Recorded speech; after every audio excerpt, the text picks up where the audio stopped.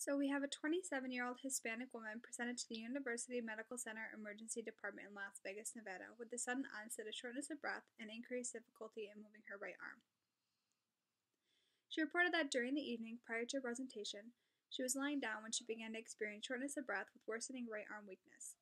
She also reported for the past 2 months that her arm weakness was characterized as having limited strength and range of motion. She also complained of chest pains that were localized behind her sternum. The pain was characterized as a pressure sensation that was non-radiating. She did not have any aggravating or relieving factors. Pertinent positive findings included nausea, palpitations, and lightheadedness. Pertinent negative symptoms included no loss of consciousness, headache, vomiting, diarrhea, or vertigo.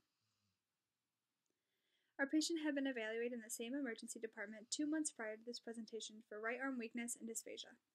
During her prior admission to the emergency department, she received multiple MRI studies of her brain and cervical spine. A previous MRI of her brain had been unremarkable, but an MRI of her cervical spine had indicated some mild cervical canal narrowing, secondary to end plate changes, and chronic kyphotic changes. At the time of her previous admission, she was diagnosed with hemiplegic migraine headache.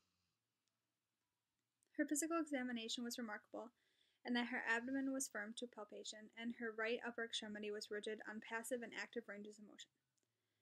Her right fingers were clenched in a fist. When her fingers were passively extended, the digits spontaneously recoiled to the flexed and fist position. Neurologically, she exhibited some dysarthria, but her cranial nerves were intact.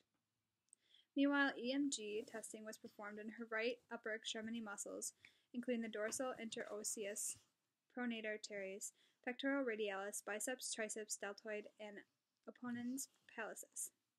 In the muscles tested, frequent involuntary runs of motor neurons, continuous motor unit activity, were identified.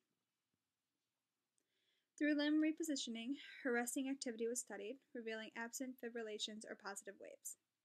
EMG testing of all the muscles involved resulted in normal motor unit morphology and normal recruitment. There was no evidence of myochemic or neuromyotonic discharges. Her EMG findings were consistent with SPS in the right clinical setting. Our prognosis of stiff person syndrome.